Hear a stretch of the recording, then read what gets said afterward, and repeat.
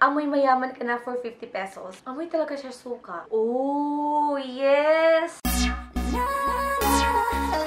Hello guys! Welcome back to my channel. This is Fe and Happy New Year sa inyong lahat. So this will be my first video of this year and I'm hoping na gagawa pa ako ng maraming videos kasi yun talaga yung New Year's resolution ko this year. Kasi nung nakaraang year, wala lang kasi busy talaga ako last year. So, wala akong time na gumawa ng mga videos. So, sana ngayon na taon, gagawa ako ng maraming videos and hopefully makapag-upload man na ako ng 3 video every week. So, today I'm gonna be talking about mga murang pabango. So, dun sa mga hindi nakakaalam, kung kayo mahilig kayong mangulik ng mga makeup or mga iba't ibang mga beauty products, ako naman mahilig ako sa mga nail polishes at sa mga pabango. So, mahilig ako sa mga perfume. And wala akong range kung mahal ba siya or mura siya. Ang mahalaga sa akin yung quality. So, ngayon, mayroon ako mga nakita mga perfume na mga swak sa bulsa. So, hopefully, na ito yung mga products na nabili ko, ito yung mga perfume na nabili ko, sana kahit na mura sila, sana tatagal at saka maganda yung quality kasi yun talaga yung pinaka-importante sa akin. So, without further ado, let's start and I'm excited to show you what I got. Okay guys, so magsisimula ako sa pinakamurang pabango na na-discover ko kasi 2 days ago, we went to Gaisano Mall and then I was in the beauty section kasi naghanap ako ng mga murang pabango na gusto kong itry. And then, habang naglalakad ako, actually, yung isang babae, nirecommend niya sa akin yung Aficionado kasi mura lang. Pero, habang naglalakad ako, nakita ko yung mga perfume na nakahilera dun sa malapit sa counter. They're inspired perfumes sa mga mamahaling perfume. And, believe it or not, yung pinakamura is 50 pesos lang. Actually, bumili ako ng mga halo-halo ng mga pabango, pero yung pinakamadami ko nabili is yung mga 50 pesos each. Merong 75, pero I think dalawa lang yung nabili ko na... wait. I think, dalawa lang yung nabili ko. Yung isa, 99 pesos. Tsaka yung isa, 75. So, ito yung tinutukoy ko sa inyo, guys. Ang dami nila. I got 2, 4, 6, 8, 9. They're 30 ml. Iba't iba sila. Pero may dalawa akong parihong pabango na binili ko kasi nabanguhan ako sa kanya tapos may ilang natitira lang doon so binili ko dalawa kasi just in case na magustuhan ko siya meron akong backup. Sana yung quality nila is maganda kasi mura lang talaga siya guys. Amoy mayaman ka na for 50 pesos. Okay, so hindi ako marunong mag-explain. Hindi ako expert mag-explain ng mga pabango pero I will try my best na i-explain sa inyo kung ano yung mga amoy nila para meron kayong idea kung ano mga amoy nila. So I will start with the clothes. Hindi ko alam kung anong inspired siya kasi yung alam ko lang yung iba pero ito, ang tawag niya is clothes. Ganito siya kalaki. Ay, gustong-gusto ko to. I love this. It smells so fresh. Tapos may pagka citrusy siya. Bulaklakin din yung amoy niya pero halos siyang fruits. Tapos, oh, wow. Pag nagsisettle siya, nag-iiba yung amoy niya. I like it. Very nice. Next naman si, anong tawag niya? You Olumapea. Sa pagkakalam ko, inspired siya ng Paco Rabanne Olympia. Ito yung dinoble ko kasi may ilang piraso lang na natira doon. So, dinoble ko na lang just in case na magustuhan ko siya. Kasi gustong-gusto ko talaga yung amoy niya. Naaamoy ko sa kanya yung vanilla. Teka, spray ko dito sa ano. Ang bango niya. May vanilla siya, tapos may pagka-milky, fresh. Oh, pag nagsisettle siya, naaamoy mo yung bulaklak. Definitely floral na may vanilla. Tapos, may pagka-fresh din. Ang bango. Ang bango niya, guys. Talaga. I will really recommend this kung gusto nyong bumili nito. Doon sa mga taga Davao, sa Gaisano Mall, sa beauty section, malapit sa counter. Ang dami doon. Next one, Katy Perry Purr. Ulas lang meow. So, ito lang yung nakita ko doon. Ito nagustuhan ni Chris. Oh, wow. Ang bango din. Let me spray it here. Sweet din. May pagka... si Paco Rabanne. Nagsisettle na siya. May pagka-musky yung Paco Rabanne. Ito naman si Katy Perry na Purr. May pagka-vanilla din. Ang sarap na amoy niya. Parang may chocolate. Or cake. Ang bango-bango niya talaga. Siguro pag mag-settle siya, iba na yung amoy niya. Katulad ng Paco Rabanne. Kasi si Paco Rabanne may pagka-musky. Musky, vanilla, floral, fresh. Ito naman si Katy Perry. Vanilla. Hindi ko maamoy yung floral. Mostly mga parang pagkain. Mabango siya, parang cake. I also recommend this. Saka yung isa, yung close. Next one naman, tawag niya is Flower by Grace. Sa pagkakaalam ko, ito yung inspired ng Gucci Flora. Nalanghap ko yung alcohol. Mabango din siya. Teka, spray ko dito sa kabila. Ito naman, parang pang 30s talaga yung amoy niya. Mas mature yung amoy niya. Amoy bulaklakin, pero fresh na bulaklak. Tapos may pagka-citrusy din siya. Para sa akin, para sa ilong ko. Maganda. Maganda siya. I like it. I like it so much. Parang naalala ko sa kanya yung nabili ko na Chanel Mademoiselle, kasi may pagka-citrusy or may pagka-citrusy na bulaklakin na pang-mature na amoy. Yun. Next one, Chenale Eau de Tendre, which is a Chanel Eau Tendre inspired. Chanel Chance Eau Tendre inspired. Ito naman, maganda yung amoy niya. Wait lang. Baka nakalimutan ko yung amoy niya. Ito mabango. I like it. Pwede ito sa mga teenager kasi mild lang yung ano niya, mild lang yung amoy niya. Parang may pagka namatay yung battery ko, so kailangan ko magpalit ng battery. So, yun, pwede siya sa mga teenager para sa akin kasi mild lang yung amoy niya. Hindi siya masakit sa ilong. Basta, ano siya, pwede siya sa mga teenager, all ages. Pwede siya. Next naman si Midnight Fantasya, which is Midnight Fantasy inspired. Ito, paborito din to ni Chris. Mabango siya. May pagka-fruity siya, sweet, pero iba yung amoy niya. Iba yung amoy niya sa mga, hindi ko ma-explain. Pero naaamoy ko yung citrusy, yung fruity side niya. Walang masyadong floral. Basta mabango siya.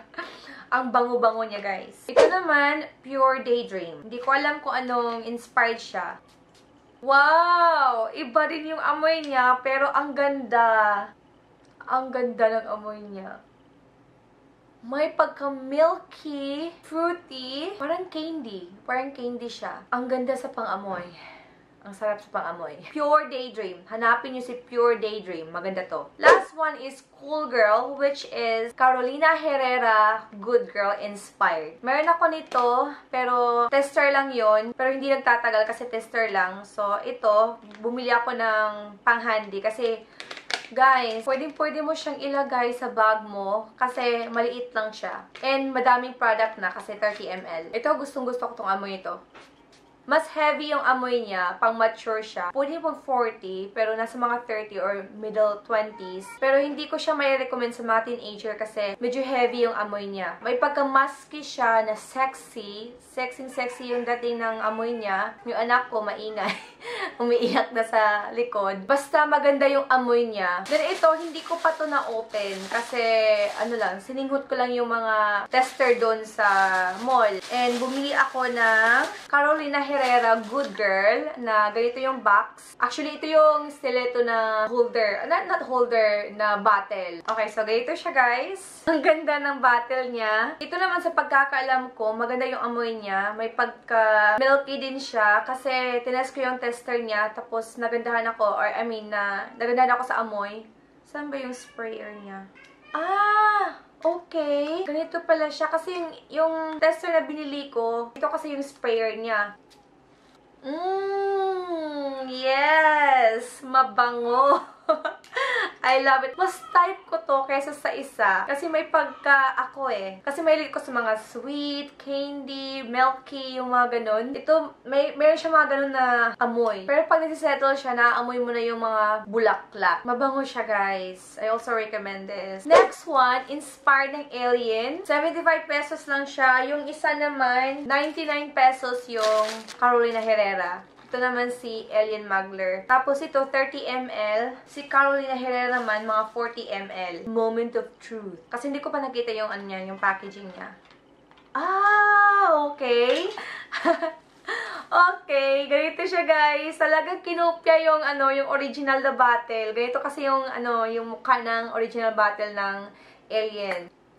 Teka, maghahanap tayo ng space. Again, naamoy ko yung maturity. Maturity ba tawag doon? Amoy bulaklakin. Parang bulaklak lang lahat yung naaamoy ko sa kanya. Actually, naiintriga ako nito kasi isa ito sa mga recommended na mga best perfumes. Pero ganito pala yung ano yung amoy niya, no? Maganda yung amoy niya. Smooth, baby! What's the problem? Mommy's filming! You think you can be quiet in here? I hope so. The last one is La Viebel. Ang tawag dito is number 830 dito sa kanila, 30 ml. Pero yung original ito is La Viebel, yung original. Meron ako dito sa ano, pero yung La Viebel Eclat. Oh, wow, cute. Ah, ganito siya. Lancome La Viebel inspired. Mabango din siya, may pagka, para sa ilong ko lang ha, may pagka citrusy siya. Ang bango niya, guys. Ang bango. I love it. I also recommend. Lahat ng mga nabili ko sa Gaisano Mall, yun, bilhin nyo yun kasi nire-recommend ko sa inyo talaga sila lahat kasi ang babango na lahat. Pumunta ako sa Japan Home Center. Bumili ako ng mga perfume doon. Bumili ako ng mga perfume doon na mga inspired din. So, unang binili ko is itong Poison. Sabi dito is our version of Poison for Women by Dior. Yung Poison na green ang kulay. So, ito yon. Ito yung itsura niya. Mga 90 ml siya, guys. So, maraming product ka na makukuha. And 88 pesos siya. Ito, guys, I think, ito yung type ng amoy na baka hindi magustuhan yung iba kasi napakatapang na amoy niya. Very dark, very mature yung amoy niya. Bulaklakin pero nasa mga siguro 30 plus yung edad na pwede nito. 30 plus up. Next naman na binili ko is our version of Obsession for Women by Calvin Klein. Then, ganito yung bottle niya. Orange naman yung kulay ng juice niya. Lahat ata yung mga nabili ko sa Japan Home, parang may pagka-mature yung mga amoy nila. Again, katulad ng first na nabili ko, hindi siya pwede sa teenager. Mas, ano siya, mas darker kasi yung mga amoy nila. Tas pang-mature talaga yung amoy. Citrusy, floral, and fresh. Yun mga naaamoy ko sa ilong ko. Next one, ito naman yung Anais. Ito maganda siya. Yung opening niya is matapang. Pero pag nagsiset siya, naaamoy mo yung parang vanilla. Matapang yung amoy niya talaga. Yung first spray niya, naaamoy mo yung matapang na bulaklak. Ayoko itong sabihin, pero parang amoy bulaklak ng patay. Isaset mo muna natin siya. Ito naman si, ito yung gusto ko. Ano pa yung papronounce ito? Hugo? Hugo Boss Deep Red for Women. Ito yung version nila. Sa apat na nabili ko, ito yung pinaka-paborito ko. I love this. I love this one. Pang-mature din siya na amoy. Pero, mas, ano siya, mas friendly. Maganda, mas mild, di matapang. Nagsaset na si Anais. Mabango siya. See, naaamoy ko na yung talagang character ng amoy niya. Ito naman si Hugo Boss. Maganda. I love this one. Bumili din ako ng inspired perfume from the brand AquaSuisse. I got the 20 ml lang. Actually, meron akong mga ganitong binili na. Ito yung pang-apat ko na nabili sa AquaSuisse kasi gustong-gusto ko talaga yung scent nila. Nagtatagal din. Ito yung LustLuxe from Escada inspired. Mahilig talaga ako sa mga sweet na mga amoy. And ito, I really recommend this. LustLuxe Escada inspired. Then sa magkaibang lugar, kasi nabili ko to sa Gaisano. Ito naman nabili ko sa Center Point. Ito yung Aficionado. First time ko mag-try ng Aficionado na perfume, guys. So, ito naman, Eau de Toilette. I got the number F68. Ito naman si F68. Britney Spears Fantasy, the original Fantasy inspired. I think alam niyo na yung amoy ng Britney Spears Fantasy kasi common na siya eh. Fruity, very sweet, very girly, very teenager. Hindi ako teenager pero gustong-gusto ko yung yung amoy niya. Wala akong pake kung yung scent ko is pang teenager or ganun. Basta gustong-gusto ko yung amoy, bibilhin ko talaga. Then, may free akong pouch. I got the 30 ml kasi test ko lang to. And then, also, mas convenient kasi na ilagay sa bag kasi maliit lang siya. And then, mayroon siyang pouch. The next scent that I got is from the J.Lo Live Inspired. Ito, gustong-gusto ko rin yung amoy nito. Meron kaming original nito. Actually, yung mama ko merong original na Live, pero naubos na niya. I'm planning na baka kung ma-open ko yung original na bottle, siguro magre-refill na lang ako, tas dun ko ilagay kasi maganda yung bottle niya. Again, this one is F60 J.Lo Live. Yes. I love it. Kung pupunta ka ng Aficionado, try to get the F60. Next one, pumunta ako sa Victoria Plaza. Pumunta rin ako dun sa beauty section din kasi naghanap din ako ng mga murang pabango. The same time na nabili ko yung mga perfume sa Gaisano Mall. And I ended up buying body sprays. So these ones are very affordable. Mga 295 lang kumpara sa mga Victoria's Secret. Kasi most of my body sprays are from Victoria's Secret. So I got the Vanilla Heaven and Dreamy Glow. Ang bango-bango nito, guys. Ang opening niya, parang sour siya. Sour yung dating niya sa akin. Parang amoy suka. Bakit ganito? Kasi yung tester niya, vanilla talaga yung amoy niya. Amoy talaga siya suka. Let this one settle first and then let's go with this one first. Medyo faint yung amoy niya, pero bakit ganito? Amoy talaga siya suka. Expired na ba to? Hindi siya expired.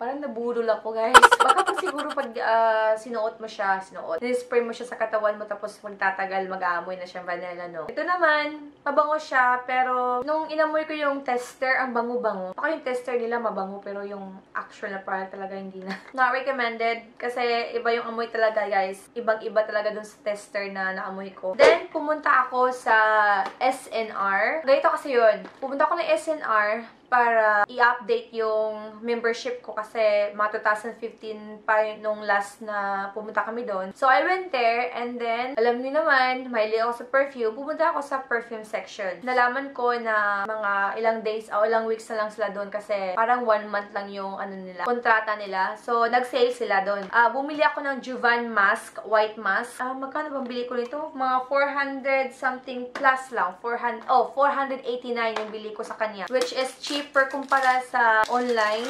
Nasa mga 500 plus to. And kumpara din sa SM. Kasi nasa mga 600 plus to. Ito yung bala ko talagang bilhin kasi naiintriga ako kasi ang daming bumili nito. Kasi sabi nila mura pero maganda yung quality. So, finally, nabili ko na siya. Kanina namatay yung battery ko. Ngayon naman, naubusan ako ng space. Smell fresh itong Jovan White Mask. I really recommend this one too. Amoy fresh, amoy bulaklakin pero hindi masakit sa ilong. Okay, last but not the least is the perfumes that I bought from Robinsons, Brisa Mall. So, magsisimula tayo sa pinakamura. I got how many? 1, 2, 3, 4, 5, 6 perfumes. Mga mura lang to, guys. Pinakamahal yung Nike na nabili ko. Ito, yung pinakamura. From the brand Luxe Star. Ito yung Pink Venus. 149 pesos. Actually, meron akong isa nito. Nakalimutan ko lang. Wait. Meron akong isa nito.